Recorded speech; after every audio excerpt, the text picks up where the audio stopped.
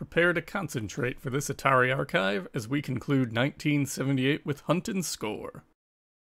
If you're going to sell a specialized controller, it's important to ensure you have games that are going to make good use of it. It's unlikely that Breakout would have worked particularly well if it didn't have the paddle controller, and Brain Games makes excellent use of the keypad controller to allow the player to tap a specific key to do exactly what they want.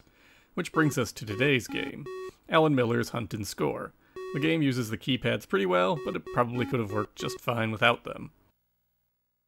Hunt and Score is the VCS take on a memory match game, which is not coincidentally the title Sears sold it under. You've got an array of squares, each with some kind of object underneath. The player's goal is to match two identical objects at a turn. This incredibly simple concept has likely existed for at least as long as playing cards and their equivalents have, with the card game known under the title Concentration. And here, Miller brings that card game to the home console without any need to shuffle a deck or clean up afterwards. And it's fine. The game has options for 1 or 2 player games with grids of either 16 or 30 squares, with an additional option to include wild cards that can be matched with any other object. The difficulty switches adjust whether or not the player in question will get 1 point or 2 points per correct match. With a successful match, the player scores points and gets to try again. With a wrong match, the turn shifts over to the other player in a 2-player game. Otherwise, the computer scores a point and the player gets to try again. You'll note that in the video that every square has numbers on them. You simply type in the number of the square you want to flip on the keypad and then push the number sign key to enter in your pick, or push the asterisk to erase it. At the same time, flag capture showed us that this sort of grid display could have been done with a joystick and worked pretty well. There's nothing wrong with the keypad controls for this game, but it really doesn't feel like it takes the best advantage of them.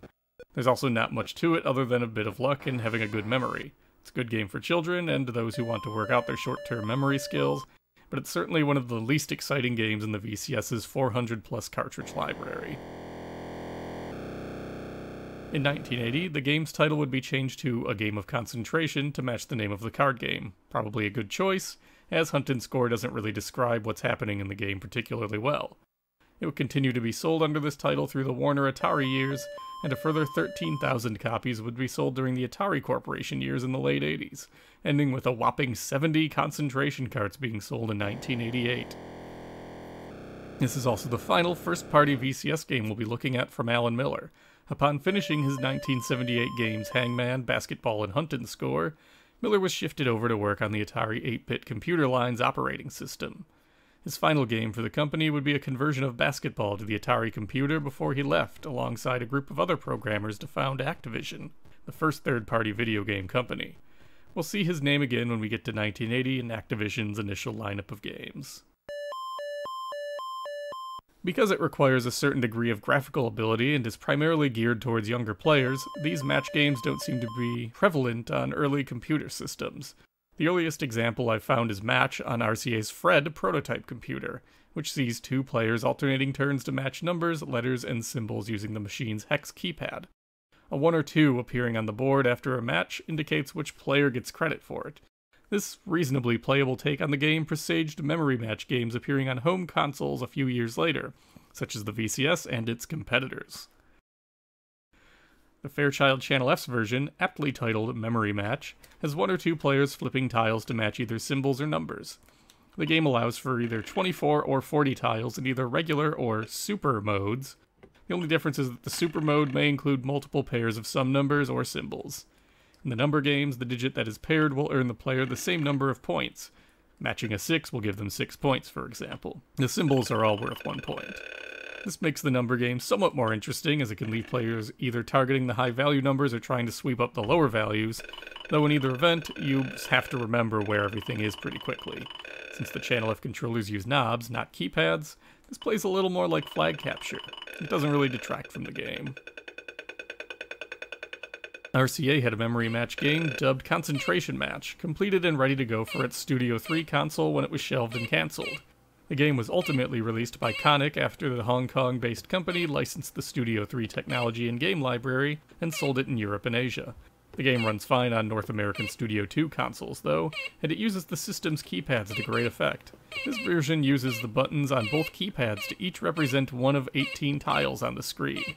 The letters A and B on screen indicate which player is up at the machine, and they also have the option of seeing what all the symbols are at the start of the game, depending on which button is pressed to begin. The button per tile setup is incredibly intuitive, and while the game itself may not be that exciting, this is probably the most elegant control solution from that time. The Odyssey 2 Matchmaker Logic's Buzzword cart also includes its own take under the titular Matchmaker name. In this version, a matrix of 20 letters, A through T, appear on screen, each with a symbol underneath. Using the keyboard, either one or two players tries to match these symbols accordingly. The single-player variants are all based on the time it takes to finish the board, while the two-player modes determine the winner based on who makes the most matches, as usual. The use of the keyboard is pretty effective, and less awkward than the VCS's method of requiring multiple button presses to make a guess. I will make special note of what APF tried to do with their version of the game, appearing on the Cart Bowling Micromatch. The match game here allows for several different hidden objects, from words to symbols to color patterns, using the keypad on the controllers to input numbers a la the VCS controllers. It also allows up to 4 players and can even require them to match 3 objects in a turn. Whether or not this is a great take on the game is up for debate, but it's an interesting one, and a few of the options are unique. Bally also offered up 4-player action in its letter match cartridge for the professional arcade. As the name implies, this version opts for letters instead of symbols under the tiles. The higher the difficulty, the more tiles there are to flip. Some tiles are worth extra points if you can match them, and the game will alert you when you turn over one of those. Like the Channel F, you use the control knob to move around in the button to make your pick. There isn't much else to say about this one though, other than the audio is surprisingly grating for a Bally release. Ultimately, all of these games play pretty much the same. There are only so many ways one can dress up concentration. If you've got a VCS, you're not really missing out on what the other consoles are doing, and vice versa. I wish I could say we're ending 1978 on a higher note, but I'll give it this. Hunt and Score is a decent take on a video game genre whose time has long passed. 1978 was a rough year for Atari and the TV game industry as a whole. With the arrival of programmable consoles, the older dedicated machines rapidly fell off the retail market, and retailers remained wary of video games turning into another fad, much as other electronics like CB radios, calculators, and digital watches had not long before. While retailers struggled to sell any remaining game systems themselves outside of the holiday season that year, programmable cartridges provided a way for them to make some money year-round if they were willing to deal with manufacturing delays and lengthy demonstrations in store. Fairchild continued shipping new games throughout 1978 as a way to break the seasonal cycle for home electronics and to try to make some extra money to offset their hardware manufacturing costs. But Atari continued to focus on the traditional holiday-centric marketing cycle. Thanks to research into old newspapers and periodicals, it's safe to say Atari's 1978 lineup of games all came out at the same time around October. Video games also faced pressure from a few other sources.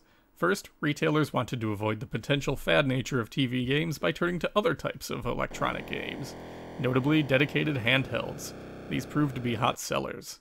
The trinity of personal computers, the Commodore PET, the TRS-80, and the Apple II, also became available, and while they were much more expensive than a video game console, they were also decidedly more capable, and the stores willing to stock and sell those and other personal computers found that they were getting solid sales among those people willing to shell out for them. In the end, Atari produced 800,000 VCS units for the Christmas season in 1978, but retailers only ordered about 550,000 of them. Selling out was preferable to having to deal with the leftover machines in the new year, and making too many units was a major factor in Atari's profit margins dropping from $40 million in 1977 to $2.7 million in 1978. Between all the companies producing programmable and dedicated video games, roughly 2.5 million hardware units would reportedly be shipped to retailers that year, fewer than the previous year as the dedicated market shrunk, but this just provides another glimpse into how small the retail market was in the US for video games. Following the poor holiday sales, Atari's founder, Nolan Bushnell, would be pushed out from his company president position on December 28th, with Ray Kassar taking over the job. Kassar decided that Atari would follow in Fairchild's footsteps and start having new games stocked throughout the year in 1979, with decidedly more moderate production plans. And while 1979 would remain a year where the VCS swam in a relatively small commercial pond, the lineup would improve upon 1978 in complexity and in quality. By the end of the year, the stage will be set for the VCS market to explode mere months into 1980. But for now, we bid goodbye to the sophomore year of the VCS. While the games were a mixed bag, Breakout, Basketball, and Outlaw in particular would continue to sell well throughout the console's lifespan, and several of these games represented the first attempts from some truly great developers who would go on to define the platform. Onward into the future.